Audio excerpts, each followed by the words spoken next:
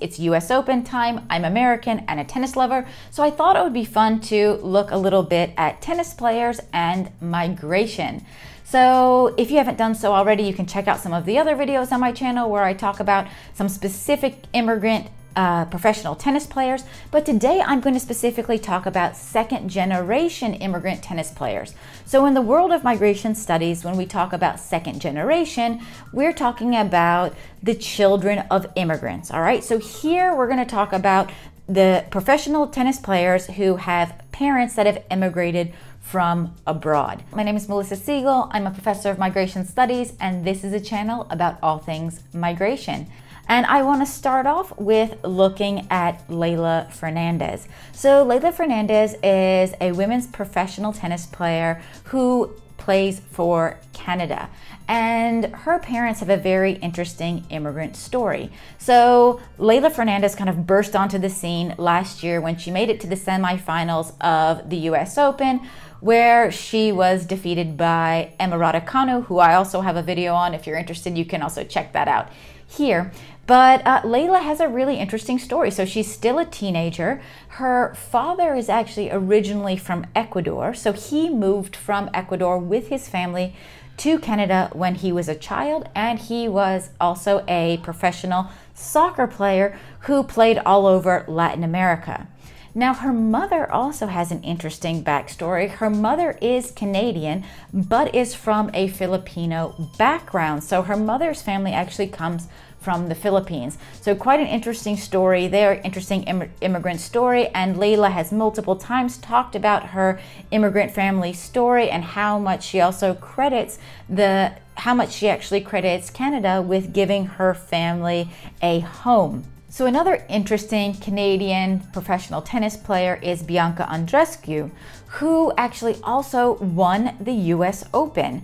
And her parents are originally from Romania, so having another really interesting immigrant story there. Her parents moved from Romania in 1994. Now, probably one of the most famous female tennis players at the moment is Naomi Osaka. Now, Naomi Osaka currently lives in the United States, but her mother is originally from Japan and her father is originally from Haiti. Now, she did grow up part of her life in Japan in her really early younger days, but she's grown up now most of her life in the United States with, immigrant parents. So with a parent from Japan and a parent from Haiti. So very interesting, multicultural, multi-ethnic background there. And she's also been very vocal and very open about her background. Naomi, though, actually does play for Japan currently and has Japanese citizenship. Now, if we move over to the men's side of the professional tennis tour, we can look at another Canadian tennis player, Felix Auger-Aliassime, whose father is originally from Togo in West Africa. And his father moved to Quebec, and that is where Felix was born and grew up. Felix has an interesting immigrant background. He's made it also to the top 10. He's still a young and very promising tennis player that I'm sure we're going to see a lot more of.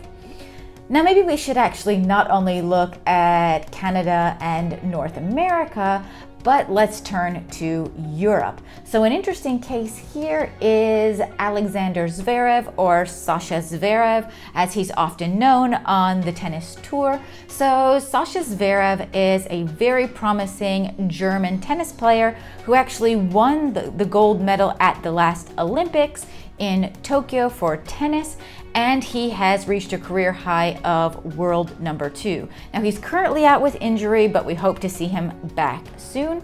Now, what's his interesting story? So Alexander Zverev's parents are actually originally from Russia. He also has an older brother who was born in Russia and was also a professional tennis player for Germany also. So very interesting, migration stories there. And what's also interesting is that a lot of these immigrant parents actually coached their children. Some of them came from a tennis background themselves, others didn't, but several of these second-generation immigrants have really have spoken before about their immigrant backgrounds and have even credited their immigrant backgrounds with instilling in them hard work and discipline and suffering to some extent. So for example, Felix Auger-Aliassime in a 2019 interview with The New Yorker credited the immigrant mentality for his work ethic, and also by extension the promising results that he and others have also seen in Canadian tennis, for example. Now, I'm not the only one who is interested in tennis and immigration backgrounds.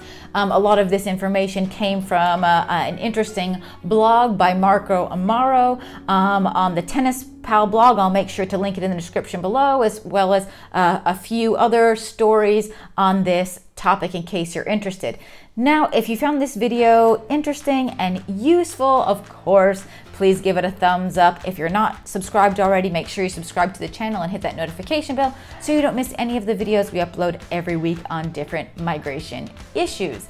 And at the same time, if you know of other immigrant tennis players or second generation tennis players that are killing it on the tour nowadays, make sure to comment down below, let us know who those are, and check out my other videos where I will talk about Denis Shapovalov, another Canadian tennis player, and Cameron Norrie, a British tennis player, who both also have immigrant backgrounds. And if you haven't done so already, check out my other video on Emma Raducanu, and I do hope to see you next time. Bye-bye.